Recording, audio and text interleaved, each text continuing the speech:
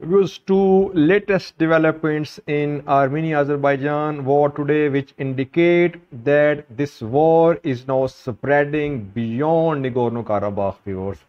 The war started on Sunday morning, viewers, and clashes were mainly centered around Nagorno Karabakh. But today's two developments show that now this war is extending beyond Nagorno Karabakh.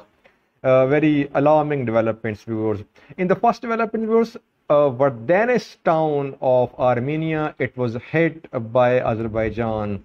Press Secretary of Armenia, Foreign Minister of Armenia, they have issued statements, and they say that civilian settlements and a military unit in Vardenis, Armenia, they were attacked by the forces of Azerbaijan. They are saying that shells were fired and airstrikes were also conducted by the forces of Azerbaijan on Vardenis. Azerbaijani officials are saying that the attack on Vardenis was carried out in response to Armenia's attack on Dashkesan, which is Azerbaijani territory.